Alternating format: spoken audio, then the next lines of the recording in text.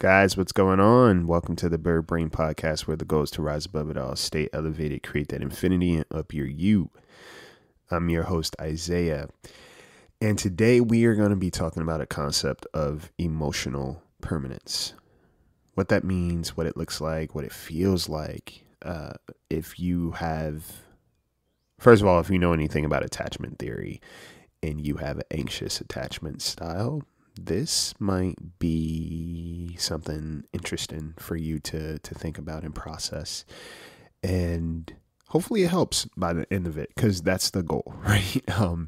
If you've been through a lot of scenarios in life where, there was a lot of inconsistencies in your relationships, emotional permanence may be very familiar to you.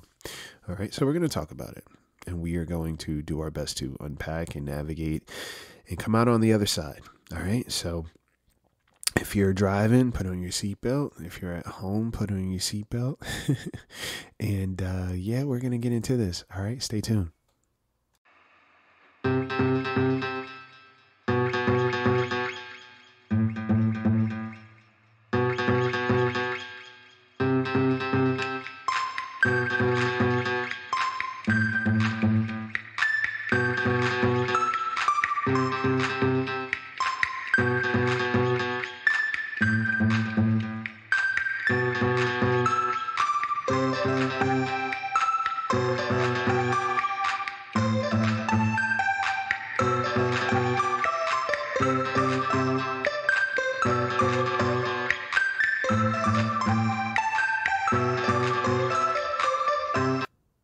Guys, what's going on? Welcome. First off, I want to start by welcoming our new patron, Miss Sasha Fountain. Thank you for your patronage.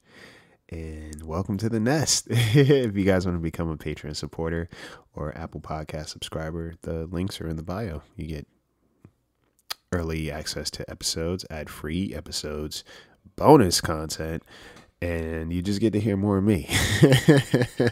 So, yes, go about it. But Sasha, thank you for becoming a patron. And welcome. How are y'all doing out there? How has January been so far? I'll be real with you. This is probably like the fastest January I've experienced in quite some time. Usually January is very melancholy and depressing and slow, and it's just full of chaos in my book. But this January seems to be very productive and moving along fast. Although, it's been raining a lot, it's still been pretty solid, if I say so myself. And what I like is that there are more conversations being had around emotional intelligence, relationship dynamics, friendship dynamics, right? And there's discourse around it all, and the goal is to not see everything as law, but there is more conversations around mental and emotional health and how fragile and delicate we actually are as people. I think for so long there was like this ability to bypass how we treated other people just because you didn't really have to deal with it, right? You didn't have to deal with it, and or society allowed you to kind of navigate in such a way where you could just bypass what you were doing to others without there being a conversational piece around it. And it was appropriated. Even up until recently, it was appropriated. Like ghosting, for example. Like that was a thing that was like, it was very okay to do. It was just a social norm. You did what you did. Now there's conversation around that, because depending on who you ghost and how you ghost someone, that's going to leave a very heavy impact depending on who the person is, right? And depending on who you are as a person, how fixated you are in your relationships, how that impacts other people, etc. There's reverberation, if you will. There's an echo for responsibility and behavior in the ethers now, I feel. And I like that people are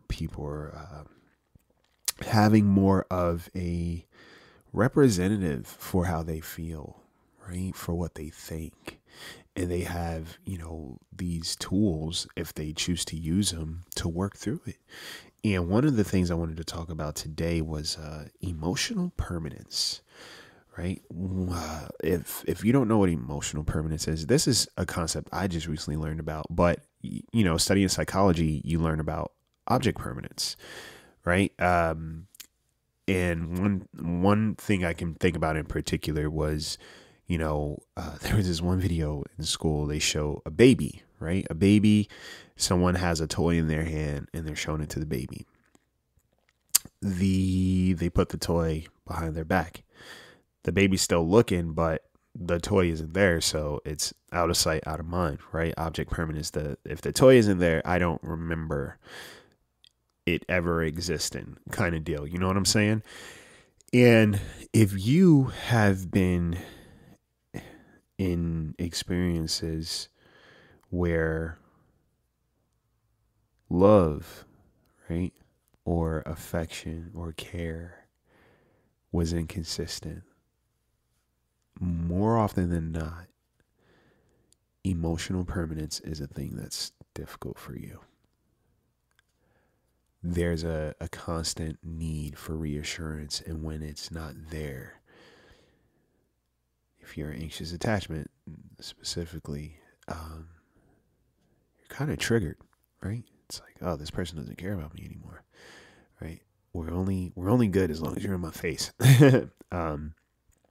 And beyond that, I can't hold on to the object, aka the idea that I still matter to you, unless you're telling me in this moment, as soon as you leave, or as soon as we get off this call, as soon as the text messages stop, the idea that I matter to you, the idea that I'm valued by you is not there, right?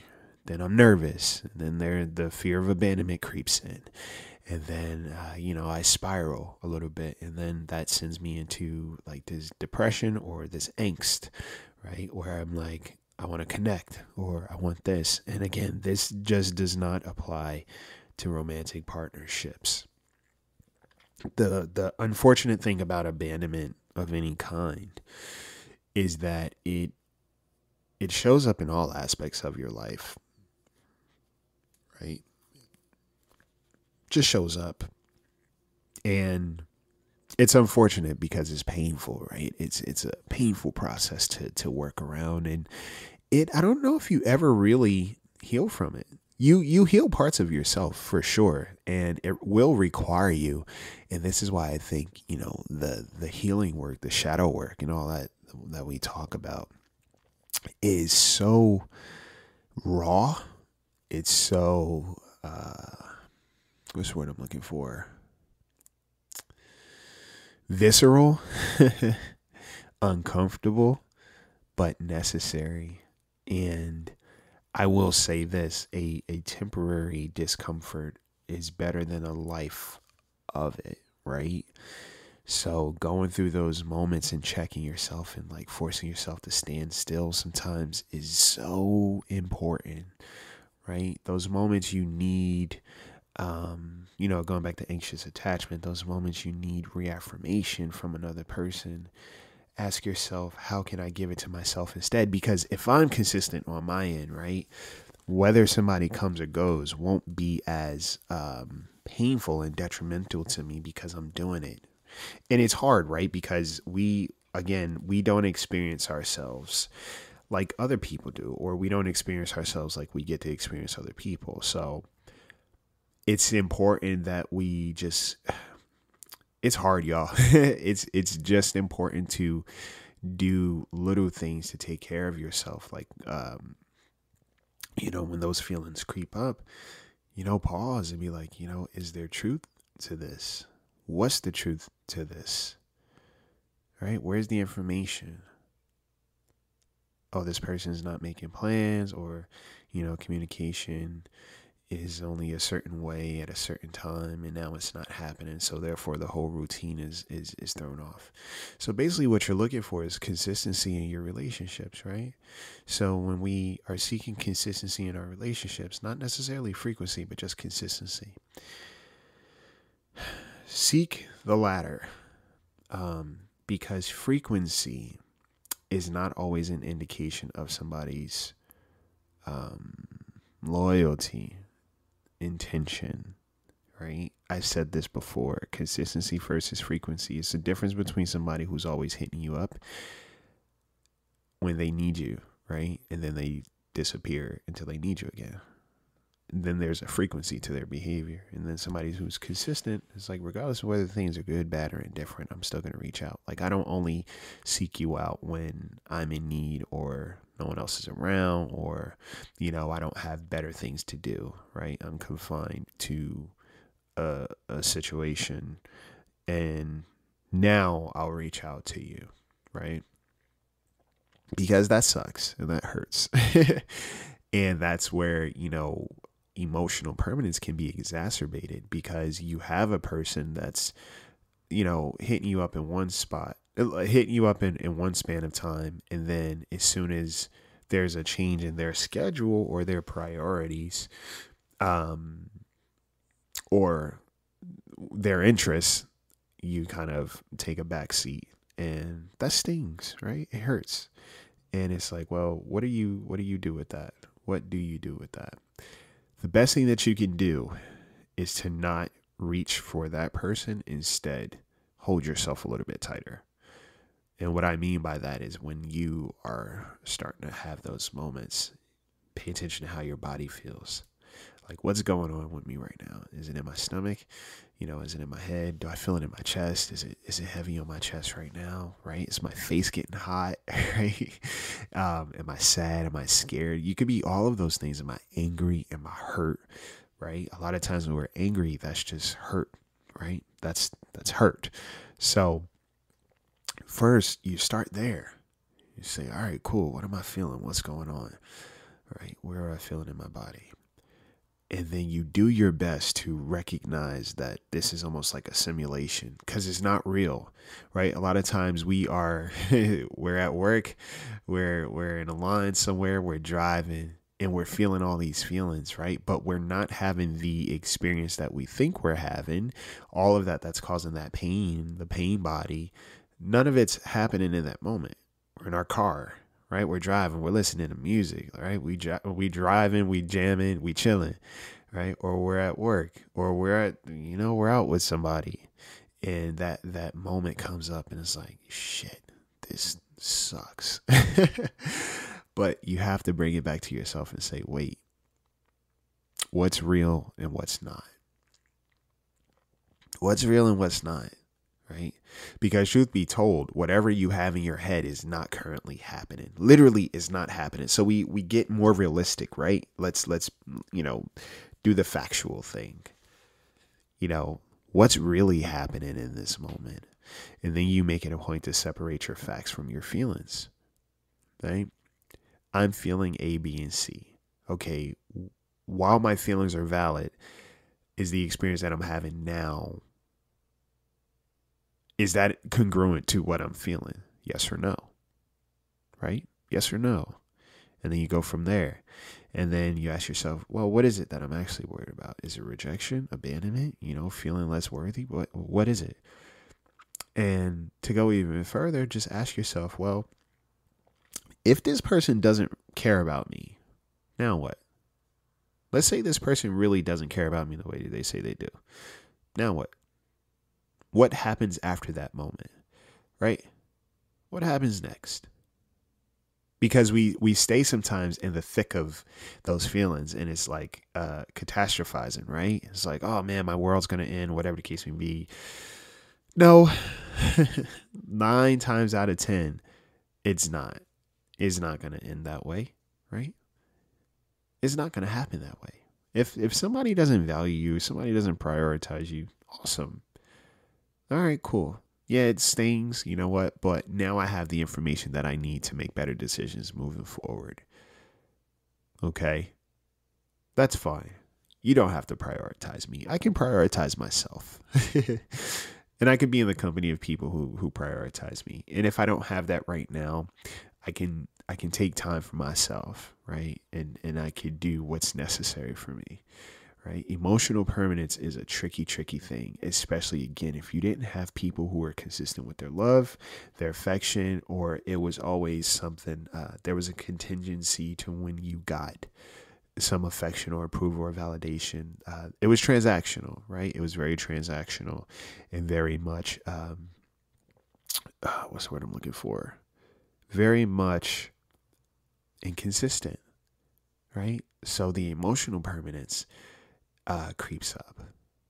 If somebody's not talking to me in this moment, like I only feel loved and like I matter when we're in this moment of exchange. Beyond that, I can't really trust how I feel, and also I can't trust how you feel about me.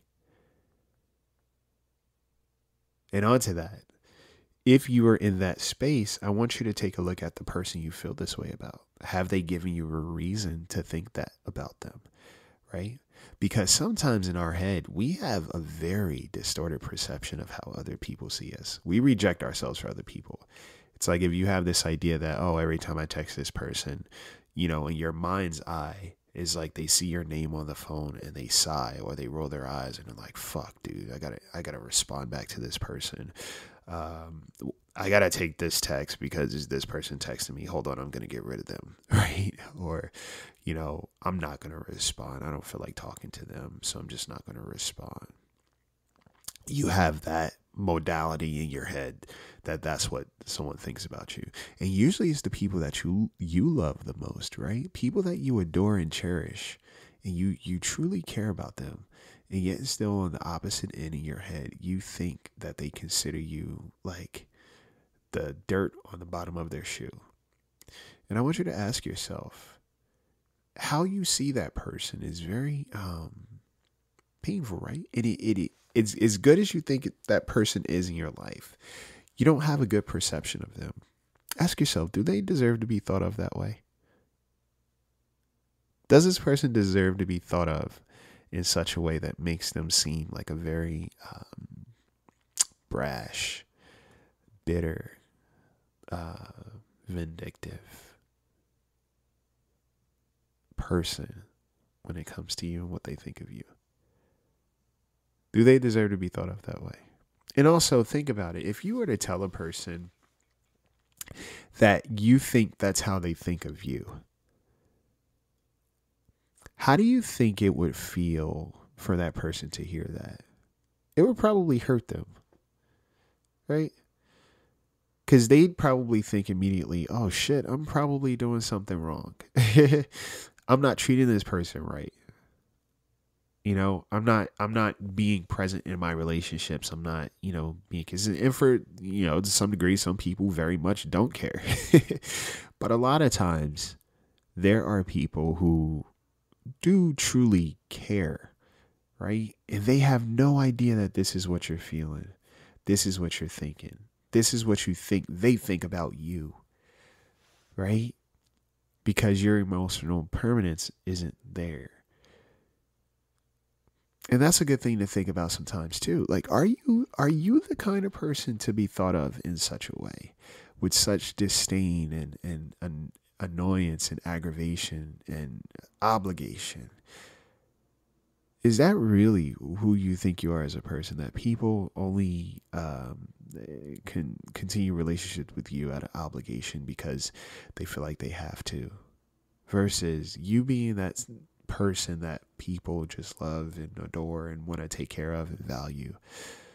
Do you truly think that you deserve to have that perception of yourself, and that other people have that perception of you, and in turn you have this perception of other people? Is that deserving? Does anybody within the relationship deserve to be thought of in that way? Yes or no? And if your answer is no, we fix that. We say, look, I know I'm scared right now. I know I may feel like I don't matter, but it's not true. And I could prove it. And then you say that, I could prove it. Even if you don't know how just yet, it gives your mind something else. I can prove it. Right? And don't go proving it by like blowing up their phone or like, Protest behavior, you want to get an answer from someone. Prove it by taking a step back or taking a standstill and just breathing. Go do something for yourself. Go journal, right? Go listen to some music. Go clean the house. Go exercise. Go eat, right? Drink water. Do something in the moment that brings you to the moment that's happening versus what you were fixated on that hasn't happened and probably won't happen ever. That's the goal with emotional permanence. It's creating some level of permanency in yourself and in your head and in your body that you can actually be sure of, right? Because I'll tell you, we cannot make people care about us, okay? We cannot make people care about us, right? That's why when people say love is a choice, it's like, look, if love was a choice, we'd be so much healthier in terms of how we treat ourselves. But self-love is hard, right? It's something that you have to work at. And oddly enough, we could love other people easily. But when it comes to loving ourselves, again, because we don't experience ourselves, there's this disconnect of where we think that we don't deserve as much grace. We don't deserve that word grace. We don't deserve as much appreciation as we're willing to give others. Think about people who've hurt you. Think about how much you love them. And they continuously hurt you. And you still love them with ease. So much so that you probably look for ways to rationalize their behavior.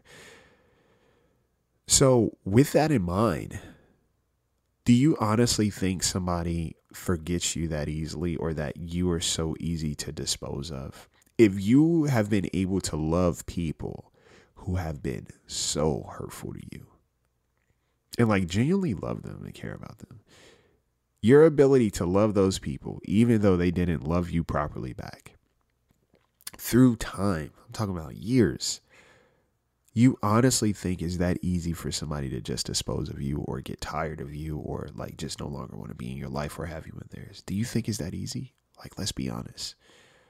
It's not. If somebody really cares about you, they really care about you. Right? Sometimes it's us meeting them there in the sense of we have to care about ourselves too. And the way we do that is by creating some truth, right? Creating more truth than negatives, than falsehood, right? We do that by building a little bit more confidence within ourselves. Take a look at who you are, not just what you do, but who you are as a person. Write it down on a piece of paper. Like, I am this. It's not a one fix. It's tough. It's really tough. It's challenging, but you are worth the challenge. And what it requires is you being mindful of those moments when you're triggered, right? Being mindful of those moments when things come up and creep up, like those negative feelings, right? Where can I turn that feels consistent and safe, right? Have a hobby. Manage your time, right? I want you to write out what your day looks like on a day-to-day basis. You have 24 hours just like everybody else. What are you prioritizing within those 24 hours? Okay? What does that look like, right? Is it productive, right? Where can you reprioritize? If you recognize that relationships may seem a little bit one-sided, where can you prioritize instead? Where are your boundaries in terms of that? Have you communicated, right? And I'm going to be the first one to say it. Not every relationship that's one-sided deserves communication. Sometimes people know, okay? But it requires discernment. I'm not saying that every situation you have to just walk away from and stonewall. And I'm also not saying that every relationship you have to communicate and offer your communication, because communication is not comprehension and communication does not always encourage change. Character, it doesn't change with a conversation, okay? But recognize what are the patterns or themes within the relationships that I keep cultivating. Do these people feel consistent, or am I trying to force consistency within this relationship? Okay? Think about that, right? Because we have choice in the relationships that we have, okay? And emotional permanence is relying on you to make better choices about who you're engaging with, right? How safe they feel versus how comfortable they feel. How much they love you and care about you, instead of just how much you're willing to care about somebody else, right? All of this matters. It truly does matter. And you have to take your time with it. Okay, especially look up attachment theory, look up attachment styles, because that'll help you a little bit too in terms of like how you navigate relationships. But if it always feels like a person only loves you as long as you're talking to them, and then when it's out of sight, out of mind, you feel like they don't care about you at all, that's something to think about, right? And if you can, seek out a therapist, right? Talk about these things, right? Work with them. I'll work with you. I coach within these realms because it is a very scary place to be in. And I think no matter how old we get, we always want to feel like we matter and we belong. We always want that. We're always seeking it. So how do we create that, right? How do we find it? Okay. So those are just things to think about in terms of emotional permanence. And now that you have the word, look it up, right? And also pay attention to it. Pay attention to how you feel with other people, because sometimes your emotional permanence is existing because somebody is not being truthful with you or sincere, right? Where their love is conditional and they are not being genuine and authentic. But then there are other people who very much are. And that's when it becomes our work to love them properly and trust them the way that they deserve to be trusted, instead of throwing aside their affection and their love. Okay. So that's all I got for you guys. All right. I hope you have a good week, and I hope this is something that you think on, journal about it, do what you got to do. Okay. But yeah, work through this because it is a real thing. And especially if you have some abandonment wounds, emotional permanence is very challenging, and I get it. Right. But trust in who you are as a person and how you take care of other people, because that is a barometer for what you deserve in the world, and a lot of times how other people see and perceive you. Okay. Coaching is in the bio as well. If you want to sign up for coaching, I have slots open for new clients, and I would love to work with you. And yeah, the link is in the bio. Leave a rating or review for the podcast. Tell the people what you like. It helps the podcast grow in the algorithm, and it just reaches a broader audience, which is the goal. Okay. And yeah, I think that's it. I think I did all the homework. So with that, take care of yourselves. Okay. Take care of your heart. Take care of your peace. Take care of each other, and take flight.